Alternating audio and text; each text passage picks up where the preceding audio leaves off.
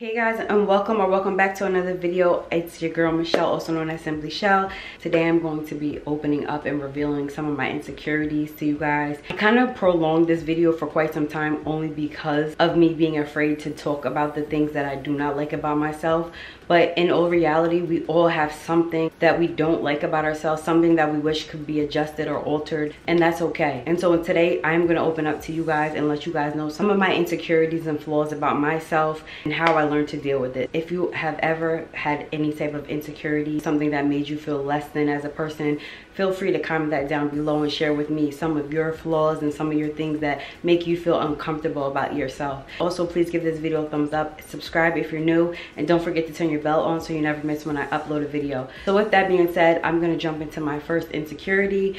This is something that has been really hard for me even as a young child into an adult, and that would be my chest size. I have always had a small chest size as a child, and I thought that that would change for me as I grew up, you know, as I got older and I developed, which never really happened for me. I literally avoid looking at myself in the mirror when it comes to that area, especially when getting out the shower or even putting my clothes on, because they're not full enough. I always felt like I was a boy. I always compared myself to other girls in middle school because some of them were more blossomed than me, and I was just like, okay, when is my time coming? I'm sitting here waiting. Puberty done came and left, and I'm still looking like a whole little boy. That really started to affect me mentally because not only did I feel less than, but I felt like I wasn't normal like other girls. In my mind, I'm thinking women are supposed to have breasts. I mean, that's what makes you feel like a woman. I have never been able to experience what that feels like to have more than what I've been given,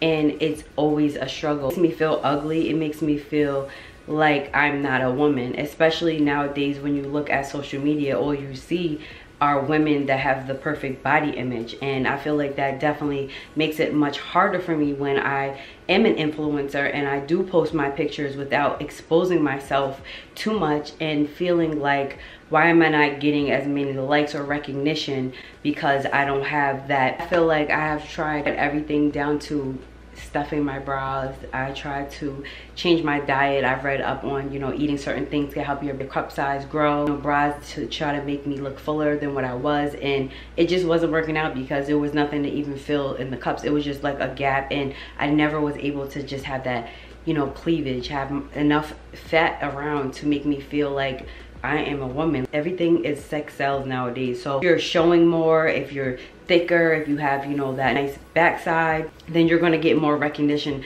as opposed to somebody who is petite, doesn't have much to look at, pretty face, but that's all you really have to offer. And that's what I started to feel like I wasn't a woman, especially in my relationships. That really took a toll on me. Very insecure when dealing with a man and having to be intimate. I would always feel like I needed to keep my shirt on, afraid to, you know, just show myself because I knew that I was so ashamed to what was underneath that shirt, and I was afraid that that was going to turn that person off. Never really experienced, you know, any negative backlash from a man, but I know in my mind that they wish, you know, that I did have more to offer. It became even worse after having children. I have 3 children, and as you know, that once you have children, your body changes drastically. So my cup size grew, it expanded when being pregnant, and breastfeeding definitely took a toll on it, which then left me with an even worse situation than when I started. But just really can affect you when you start to have insecurities like that. You start to become angry, your self-esteem starts to lessen, you don't want to expose yourself, you don't want to be around people because you're afraid of negative comments, what people will think about you because you're not secure with yourself. All in all, till this day, this is something that I struggle with. I am very unhappy with the chest size that I have. I wish that I could change it. Yes, I have thought many times about surgery, but I'm a big chicken when it comes to that. And when I do research, hearing horror stories of what can happen when you do go, you know, for these procedures, made me take a step back and say, you know what, I don't know about this. Maybe there's another alternative. I'm not here to knock anybody because I feel like at the end of the day, if there's something about you that you don't like, that doesn't make you feel good about yourself, then be my guest. Do what makes you feel happy. And if surgery is something that is an easier route for you, then I say go for it. Do your research, be safe about it. But I just felt like that wasn't the right choice for me. My second insecurity is my nose. This is one of the biggest insecurities that I have because it's my face. It's something that people always look at when they're talking to me. Something that I look at when I'm talking to me in the mirror. It's something that I try to avoid. I honestly didn't know this is something that I do as like a protection, or whenever I'm talking, but even down to recording videos, taking a picture, I always have the tendency of turning to the side when I am addressing the camera, you know, taking a picture or whatever the case may be, because I just hate the way my nose looks. I have a whole bunch of mixture in my blood, so I understand the shape. I got the shape of my nose from my mother and my father, who both have, you know, that fairly pointy nose. You know, I have a little bit of Irish, a little bit German in me, a little bit of this, a little bit of that, and okay, this is the way that God made me. But I have been made fun of about my nose many times growing up as a child. People always would say, oh, Michelle, you got a big nose. And it started to affect me. And I would spend hours in the mirror wishing that I could flatten this or take the bone out, or how can I make my nose look better. And I felt like my strongest side, or my side where I feel the prettiest, is when I turn to the left. When I turn to the right, I despise it. I feel like my nose is just ill proportioned. It's just too long. It's just not supposed to be on my body. And these are the things that really, they will affect you. And the reason why I'm talking about this now is because I'm learning each day how to deal with these things. I want to talk about the real and the raw, not perfection, because we're not perfect. There's people that make it seem like they're perfect. They put on a facade and it's easy to pretend. Somebody like me, you may look at me and think, you know, when you look at my Instagram pictures or even on YouTube, I have a high self-esteem. That's all in making myself feel better. But at the end of the day, when I'm by myself, I'm looking at myself, I'm putting myself down. I'm wishing I can make myself look different. Insecurities are something that we all face, whether we think we have none or not. There's always something, one thing that we wish that was different about us. That's just what it is. On to the last insecurity. This is something that doesn't particularly have to do with my body, but my mind. So having mental illness, battling with anxiety and panic attacks is something that always makes me feel like I just want to hide from the world. I just want to run away from people, especially when you don't feel like you're normal. Constantly dealing with something that you can't really control, and you're trying to fight through it, but you just can't. It keeps coming and attacking you, and you just feel like, why can't I be like other people? Why are these tasks that I need to do today so much harder for me, and that other person can do it? Why am I afraid to go into the store? Why am I afraid to do this? Why am I always worrying and overthinking too much? These are the things that make me feel very insecure, stifle my life at times, making me feel like I'm stuck because I'm afraid to do certain things because I deal with this. The hardest thing for me is being in a relationship, and you know, when I'm good, but when this is happening to me, how is this affecting my partner? Are they going to accept it? Are they going to leave me because I can't control this? These are the things that make me feel like, will I ever really experience love? Because this is something that comes with me. This is something that I didn't ask for. It's kind of like an up and down battle, and it just really makes you look at yourself and not appreciate yourself and down yourself and think of all of the things about yourself that you wish weren't there, and what you wish you could fix, and become miserable. You start to either stay away from people, or you start to be mean to people. You start to shift into negative behavior because you're not solely fully happy within yourself. And that's something that I had to learn. Those three things are my top 3 insecurities, and I wanted to be able to talk to somebody today because I know that it's not easy having something about you that you don't like, especially if it's something that's not a quick fix. If we could just snap our fingers and make it how we wanted it to be, then I feel like the world would be a happier place. But I feel like we are all made in a different way that makes us unique. I'm learning to not compare myself to other people, and even till this day I critique myself. I feel like I'm my own biggest critic, you know what I mean? And that's the worst.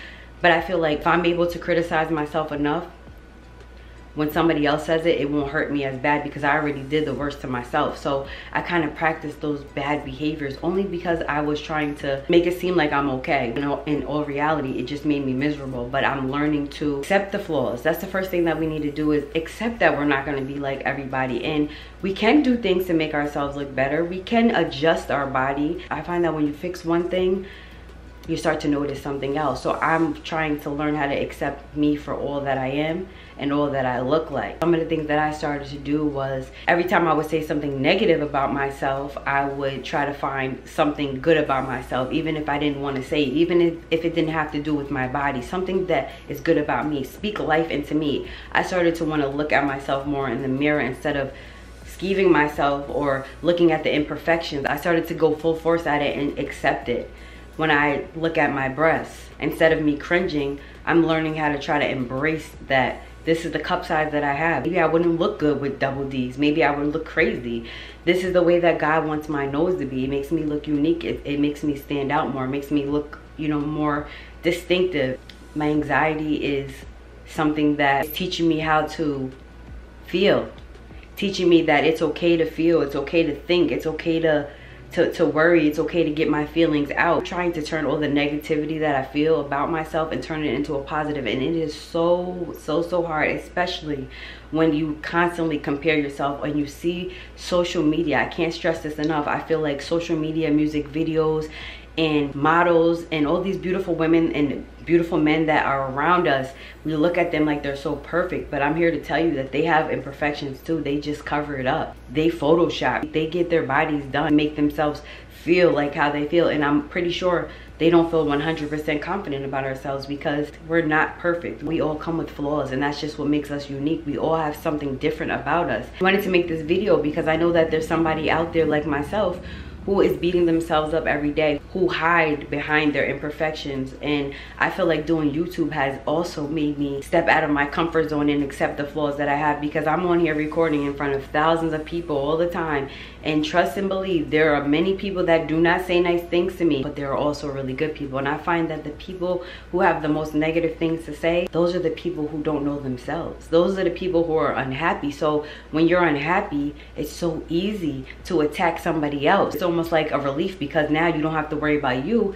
You're able to affect somebody else and bring them down. And I hate to say that, but that's just the way the world works. Hurt people, and that's just the way it is. And I would never be able to, the way I feel and look at myself, I don't think I would ever be able to voice that or express that and write that underneath somebody's picture or video to break their spirits, because I know how hard it is, how much it takes to actually get the self-confidence to build myself up. So I would never want to take that from somebody who's trying to love themselves. To love yourself is the most hardest thing I've ever had to deal with. I thought life was a piece of cake, and it wasn't until I got older to understand what it is and how much effort it really takes to love yourself. It takes a lot of effort, because some days you just won't feel like yourself. Some days you'll look at yourself in disgust, and then you have other people around you in your circle who make you feel just as bad. You have to learn to accept who you are. You have to tell yourself that you're beautiful. Just become aware of what your insecurity is. If you need to write it down and ask yourself why this bothers you the most. What makes you feel so bad about your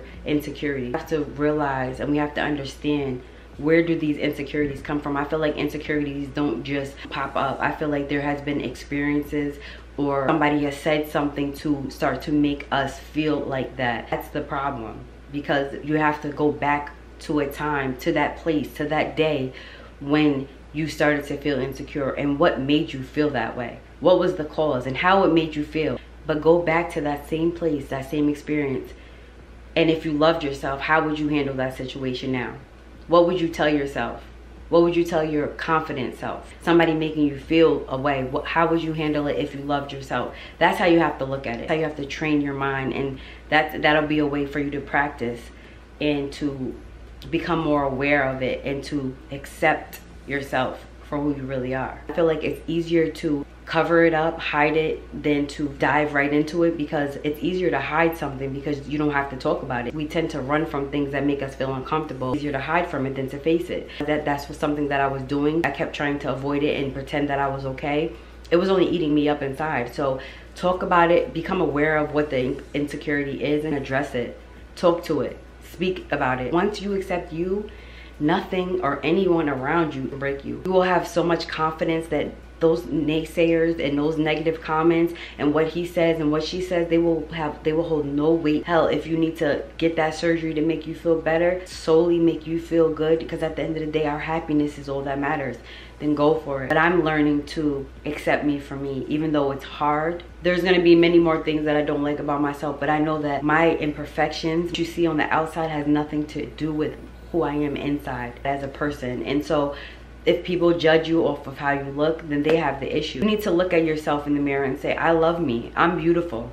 Even if nobody else tells you that, practice waking up every day and speak life into you. Even when nobody else speaks good to you, compliments you, you need to do it, because at the end of the day, all you have is yourself. When nobody else is around, who do you have? You need to give yourself that love. And once you learn to give yourself that love and practice that, and don't be ashamed to look at yourself, whatever it is that you have, whether it's stretch marks, or you feel like your butt's too big, or you feel like you're too skinny, or you feel like you're too fat, feel like your lips are too thin, or whatever the case may be, look at yourself and say to yourself, I am me. For you, for a reason. You don't need to compare yourself to them. What makes us unique. That's why we stand out, because we don't look like everybody.